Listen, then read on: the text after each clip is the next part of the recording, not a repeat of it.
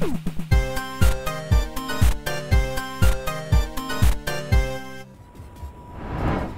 we're merely pawns in some elaborate game that will determine the fate of the world, is that it? Then which player is going to be fortunate enough to checkmate fate, I wonder?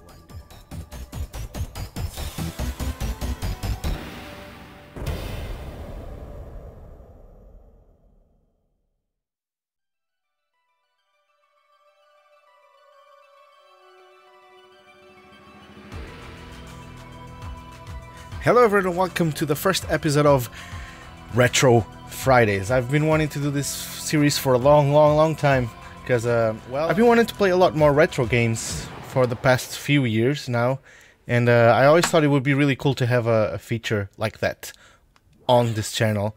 So here we are. This is the first one, and I'm playing a special game for me. And why is this game special for me, you might ask? Well, basically, I used to get a lot of PlayStation Magazine demo discs, and one of those discs had this game, and I got that demo disc maybe on the same month where I got a full game from my parents, and I used to get like a full game every few months, and I fell in love with this game so much I couldn't wait until I could get it, the full version. I played the demo to exhaustion. Like, I played the demo for hours and hours and hours and hours and hours. I was just in love with this game. And what is this game? Well, this game is, I would say, heavily inspired by Metal Gear Solid for multiple reasons, like the design of the robots, some of the camera angles, a lot of stuff that's going on reminds me so much of Metal Gear, but the gameplay is actually nothing at all like Metal Gear. It's more action oriented, there's no stealth, there's like, the story is minimal, the game is pretty short, you can finish pretty quickly, it feels a little arcadey in a good way. It's divided by missions, which you can repeat and try to get the best score possible, at which I suck at, because as you'll be able to see, I always get a D. I kind of suck at this game, so I'm sorry for what you're about to witness. But I wanted to play something special to me for the first episode, and this is the one I chose because I wanted to play it again for a long time. And I realized I kind of suck at it. I think I finished it when I was a kid, but I cannot remember very well. So maybe I didn't. I don't know. So let me just check. Yeah, that's on. All good here. So I created saves. I've been playing this for the past few days a little bit. I made saves at almost every mission, and I have a pretty good idea where I want to start recording this video. I'm gonna record for like maybe three missions.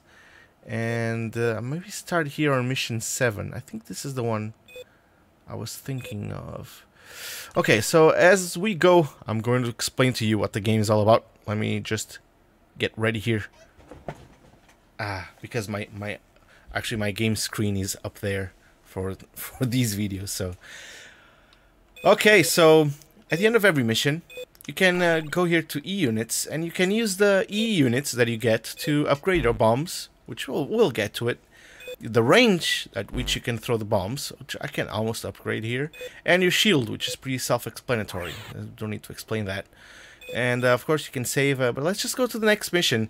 And just to give you an overall about the story of this game, well, you're a soldier, you're made for the battlefield, as it happens in many games now. And the first mission you did outside of training, basically you were told to murder a lot of civilians, and I guess that scarred you for life, as it would anyone who is sane, I guess. And it made you kind of insane, which is actually probably would happen in real life if something like that happened, which I'm sure it happened because there's a lot of war out there.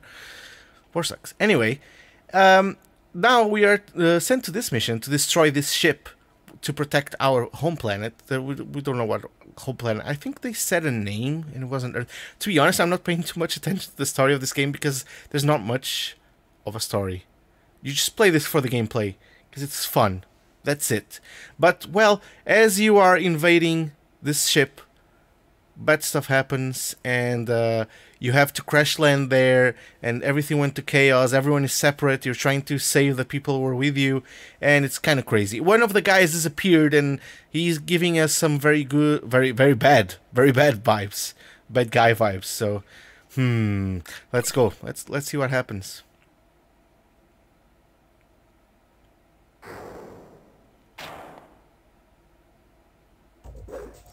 All right, so this is Utah, and this is Micino. To burn your friends too?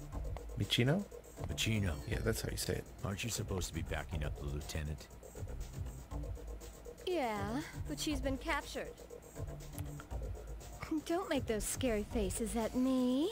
There's nothing I could do.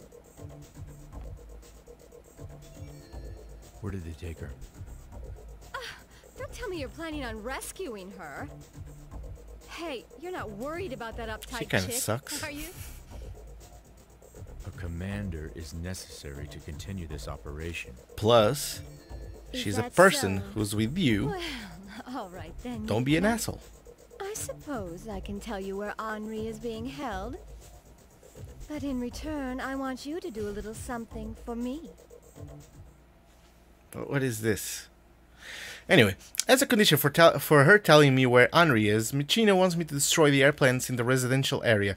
Looks like she plans to use the confusion to save just herself. This is one sly woman.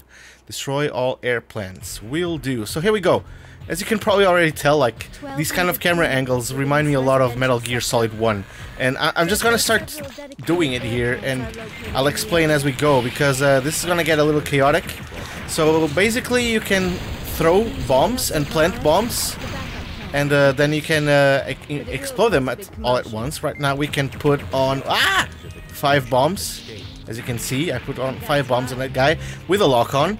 But you don't have to lock on. You can just place them on the floor as well. But you can stack them, which makes them stronger, obviously. Also, you have to get away from the radius because you will get hurt. This guy has a shield. Okay, there we go. And come on, nice. We're not I can talk today for some reason. I always say that in every video. We're not supposed to destroy these buildings, but you might have noticed destroying stuff in this game is kind of fun. It's maybe you don't feel that because I think even watching you will feel it. It's super satisfying to see everything crumbling down. That's just the kind of game this is, and that's the hook. Honestly, that's what hooks you in. That wasn't a good job.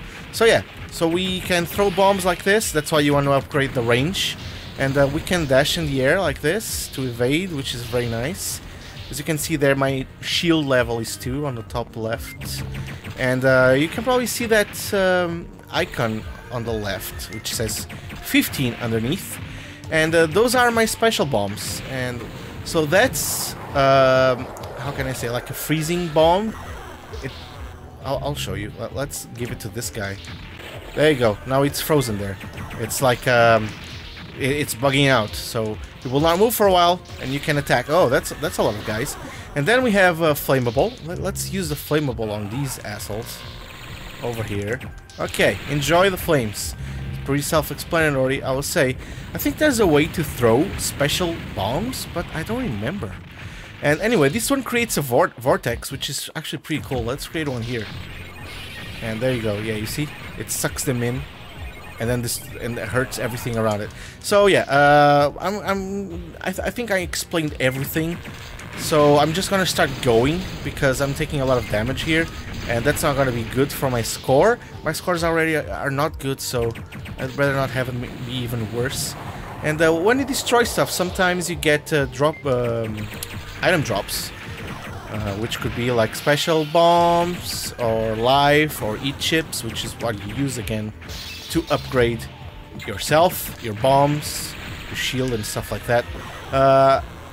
Okay, there we go. Also, this I should have said this in the beginning. So this is a new series, so I'm kind of like testing my grounds here. But yeah, I should have said in the beginning that this came out in '99. In case you were wondering if this ripped off Metal Gear or if Metal Gear ripped off this, it was this. It's not a rip-off, but it got inspiration from Metal Gear. Because Metal Gear came out the year before, so 1998. Oh, Jesus. Okay, there we go. I remember this came out in '99 because like I was telling you, I wanted really badly to buy this game, but I had recently bought a game at the time, so I couldn't. So I got addicted to the demo. But then Silent Hill came out, and I was just starting to get into horror games through Resident Evil 2. That was kind of my first horror game, to be honest. And my friend was always telling me about Silent Hill. So I actually ended up buying Silent Hill before this one. I bought this one after Silent Hill. And that was the best choice because Silent Hill is one of my favorite games of all time, if not the favorite game of all time. It's hard. I have like 3 or 4. They're always changing and taking its other places. So, yeah. This, it's also a coincidence that this also starts with silence. That was not on purpose, I assure you. Okay, there we go. Not doing a terrible job here. Could have been going better. Like I said, I kind of suck at this game. Here we go. We have some vortex bombs. That sucked. That lock-on didn't go in. Oh, there we go. Double explosion there. And I'm not destroying these buildings, but destroying these buildings might actually reveal power-ups and stuff. So I would say it's kind of a cool idea to do that from time to time. But yeah, as you probably noticed, this game is hard. Like, I do suck at it, but the game is hard. It's not easy. It's actually quite harder than I remembered. Which is it's a good thing. It's a nice challenge. Like, I'm not complaining. It's not very frustrating. Like, the stages are not that big. I think the whole game is like 2 hours something long. It's 14 missions. I stopped yesterday at mission 12. This is mission 7, I believe. And I was like 1 hour and a half in, or maybe a little bit more. Almost 2 hours, something like that. So yeah, it's a very short game. Very short. Boss fights are pretty cool most of the time. Sometimes they're a little BS. Not gonna lie. But most of the time they're really cool. There we go. So these usually give you power-ups. Yeah, there we go. Big life. That's what we want. So let's just speed up here because there's one left. You can see their target. 5 out of 6. So we have one left to destroy. Crap. Okay, that's some HP there. That's nice. Let's get rid of this guy. Let's see what this gives us. Because it might be nice. I don't know if you're scored also by like the accuracy of your bombs and stuff like that. I have no idea. I don't think it mentions that at the end screen, so probably not. Oh crap. Okay, okay, there we go. You did it, you Yes, I did. Whoa. The entire residential area is in a panic. Come on, there we go. Okay, I'm just gonna destroy this building because it's fun. And then we're gonna move on, because there's a boss fight after this. I'm just gonna ignore you, okay? And take damage doing that. Anyway, here we go. This is the boss fight I remember the most from when I was a kid.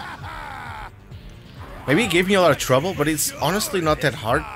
So, maybe I just thought it was fun. I don't remember exactly why I remember it, but this is the one I remember the most. So I have the habit of immediately pressing like aim, but that's maybe not the best idea because here I actually want to put the bombs on his back like this. And actually let's use crap. Let's use some flammable bombs because they do damage over time. And let's get some more here. As you can see, the boss life is going down, which is awesome. Okay, where are you?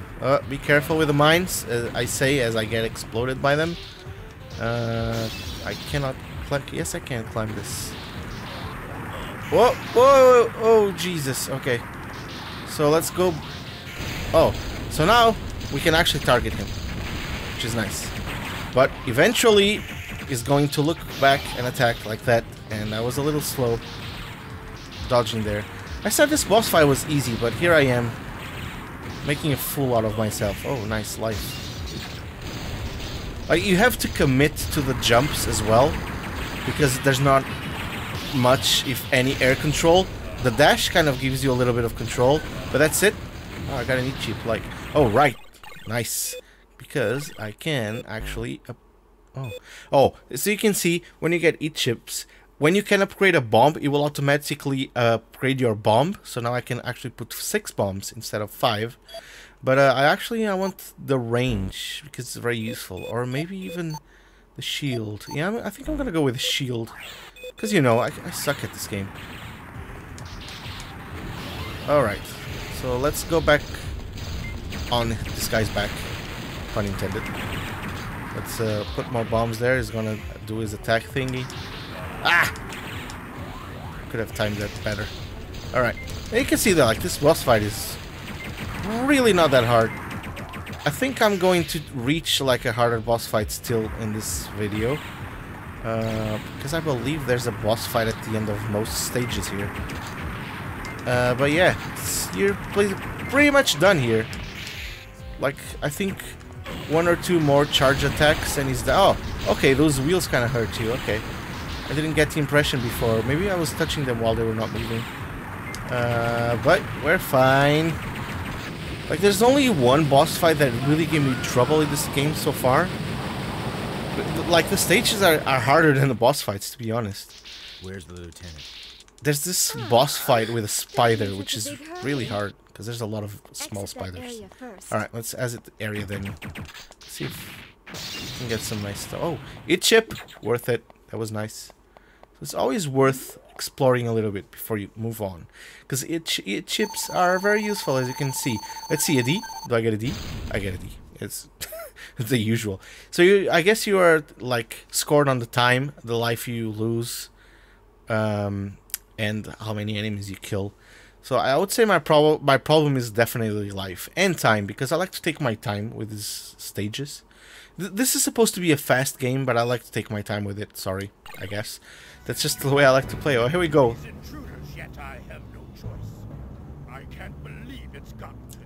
Sweet 99 CGI.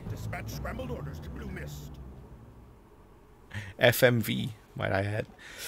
Alright, so mission 8, so we're actually on mission 7, not 6. As I proceed along the route Michino gave me to the prisoner holding facility, I noticed some enemy units closing in at high speed. I've got company. Alright, so this level starts kind of on rails, but it branches off from that. It's kind of a fun level. I actually enjoy this level. Usually I don't like on rails levels, but this one is pretty fun. So here we go. We're traversing this ship that kind of looks like a sewer right now. And let's make these guys explode. There we go. You cannot fall off, which is a good thing. Because this will get a little bit chaotic, and I could see that being a problem. Okay. There we go. Alright. So next wave. Here we go. This will change up a little bit in a while, don't worry. You're not fighting these enemies all the time. Oh, where's the other one? Okay, he's gone. Alright, another one of these. And evade. And... ah, son of a... okay, I got 2 in a row there. That's not... ah. Sometimes this game actually reminds me a little bit of... bullet hells as well, because sometimes there's a lot of bullets, a lot of particles on screen. Okay, so here we go. Now we cannot actually not aim at this, but it is attacking us, which sucks. And I'm not evading. But yeah, like, I have a weird relationship, not anymore, with bullet hell shooters. But when I was a kid, I actually didn't like them that much. I didn't like shooters in general, like shoot 'em ups. I thought they were kind of boring. I wanted to play something with story and stuff like that. I changed a lot in that way. I still want to play those things, but I can enjoy everything, mostly. What kind of triggered my love for bullet hell, because now bullet hell is actually one of my favorite genres, like of non-story arcade games, was actually Undertale. You know, there's a lot of bullet hell influence in that game. But yeah, that game gave me a lot. Like, not just in terms of enjoyment of that game, but it made me start enjoying bullet hell shooters, and I freaking love those games now. And those games are actually the only games that I play on mobile. I think those are the only kinds of games that are really, really good on mobile. I've been playing a lot of, what is it called? Denmark Unlimited or something like that. Denmark Unlimited 3. It's really, really good. But anyway, I don't want to hijack. I can't talk. I don't want to hijack this video to talk about Undertale and stuff and bullet hells. We'll leave that for maybe another video. I have no idea when I would talk about those, but sure. Maybe when Deltarune Chapter 2 comes out. But yeah, or Danmaku Unlimited 4 comes out and I make a video about that. Who knows? That was close and I still got hit. But yeah, this game, as you can probably see now, there's a lot of bullet hell stuff as well going on here. Ah, that was really stupid of me. So yeah, I think the thing here is destroying that boat. Because if that boat goes away, so does everything else. And, you know, I'm talking and stuff, and talking and playing games. Some games is really hard. But okay, that guy is gone, which is good. And my life is almost gone, which is not good. But okay, it looks like this is the last guy. I don't know why I put those bombs there. I usually kind of screw myself with those, and I just explode them while I'm on top of them, because I'm smart. But here we are.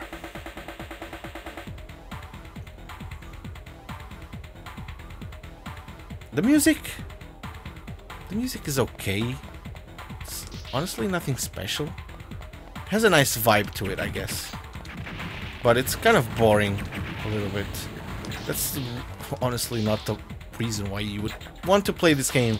I don't see myself listening to the soundtrack. Okay, let's get rid of these. Ah!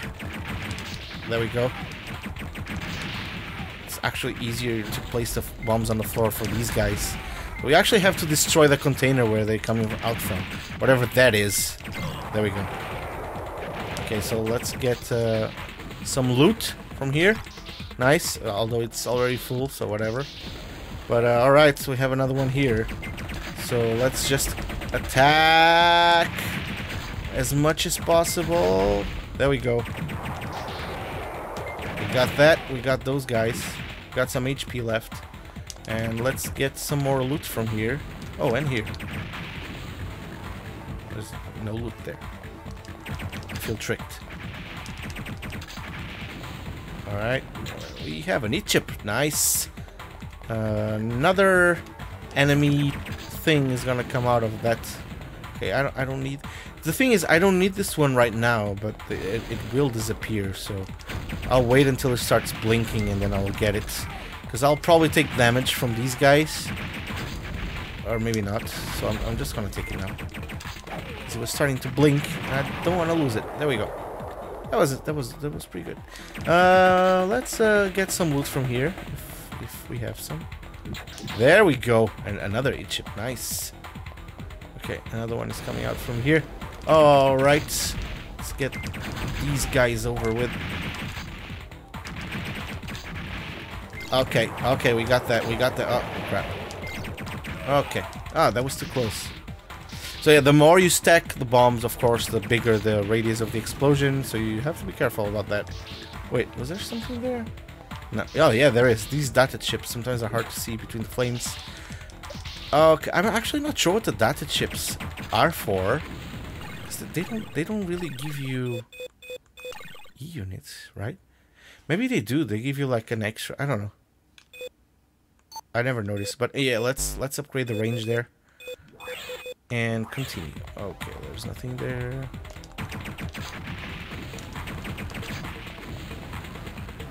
It chip. Yes, please. And here. Oh, nice. And another it chip. And I get life, and I get life taken away from me. That's just how it goes. And I believe that now it's another boss fight. This one is a little bit more frustrating than the previous one, but it's also pretty fun. Let's see how I handle it, because I said this last time, and yeah. I mean, I'm not saying this one is easy. This one is definitely harder than the last one. There's a lot more stuff going on. So. And yeah, we're gonna have to fight these guys. We do not like them, but they look cool. If possible, I would like to show you a boss fight. I think it's on the next stage, but I'm not sure. That reminds me so much of Metal Gear. It's kind of crazy. Like, even those designs, you can tell. I guess it just... I mean, Metal Gear is very based on, like, mecha and stuff, so... You know. It just... There was so many Metal Gear vibes when I was fighting that boss fight. Ah! Okay, there we go. I got it. So as you can see, there's a lot more going on here because we're actually fighting 3 people or 3 robots at once. But the robots actually do have people inside them, so I'm gonna say fighting people. I don't think there's a way to get rid of these. You just have to evade them, and I'm doing a really bad job at it. There we go. Just have to get him in like on a circle. Problem is that the guys are gonna start doing other things, and that ruins the fun for everyone. See, hit this. Actually, I'm kind of hungry. But not for that. I don't want to eat that. Okay, those are gone. So now they're going to do this, and they're going to start coming over here, one by one, and I'm going to bomb them. Oh, that was too close, man. Okay, I still got him. So there you go. Half the life is gone. I almost had half-life there, but you know, Half-Life 3 never gonna happen. Technically, the new one is not 3. It's just Half-Life VR. So, yeah. Right, let's evade these things again. These plasma balls, whatever they are. Alright, now... Well, that sucked. Okay. The boss fight I was talking about that reminds me of Metal Gear is actually the hardest. Well, it's the second hardest boss so far. The hardest one is definitely the spider, which I told you about before. That one sucked. That kind of sucked. I wish I had it. Okay, I have another opportunity to get him. There you go. All right. They're gonna boost at me. Okay, there's still the 3 of them. Eventually, you'll destroy one of them, and then the next one, and final one. So they're like not. They don't completely share the life bar down there. They do have their individual life bars. Okay. One of them is probably like almost dead. I should have jumped out of there. But it's fine. I still have like half of my life. And they're gonna do this again. Easy to evade. That one is also easy to evade. And now it gets a little fast. There we go. One of them is dead. There we go. 2 of them are dead, I think. Yeah. So 1 left. Not much of a challenge, I would say. Come at me. Come at me, bro. I don't want to eat that. I want to eat food. It's almost dinner time. So you gotta die. Come on. Come over here. Oh, that was really stupid of me. Oh my god, that was really, really stupid of me. Wow. Wow. Wow. I have no words about my stupidity right there. Jesus Christ. Okay. Well, to be fair, the lock-on sometimes is a little bit wonky. It doesn't actually activate when you think it should. It's a little bit more tricky than you would expect. There we go. Goodbye. Why can't we kill one soldier who's on foot? Because I'm very good. And you suck. Well, I also kind of sucks. Okay, so that's the end of this stage. Let's jump into the next stage. And let's see what because I don't remember if it's the stage I'm talking about, but I think it is. I think it is. All right. Up the elevator. Get a little bit more story here. Colonel, the advanced unit's been wiped out. How could Blue Miss Best be taken out so quickly? Calm down. We merely need to fight the way we always do.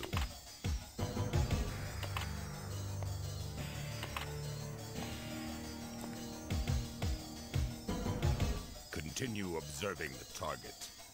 That's a big gun. Big boss. Next time, we'll finish him. That's a load of them. That's a lot.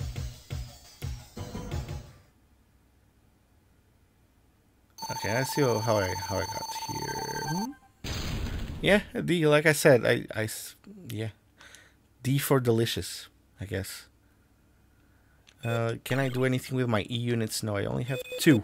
So let's just go to the next mission. I think you understood exactly what this game is about. And after this, I want to talk about a little bit about this series going forward. But yeah, the facility where Henry is being held prisoner boasts impregnable security, consisting of countless sensors and manned robots. I'm guessing that their security will show their fangs not only at escapees, but at infiltrators as well. Rescue Henry. Oh, this stage sucks. Oh, this stage sucks. Actually, I don't want to make you go through that. I'm just going to load another stage. So, that was stage 9. Do I have stage 10 on memory card? Yes, I do. Let's not play that. Let's not play that. That level sucks because it's the only level I actually did not like so far. Because you're going through these very small corridors with a lot of lasers, a lot of enemies, and you have to open doors and with bombs. And I don't know. It's kind of boring, to be honest. There's not a lot of space to move, and in this game you kind of want to move a lot. So screw that level.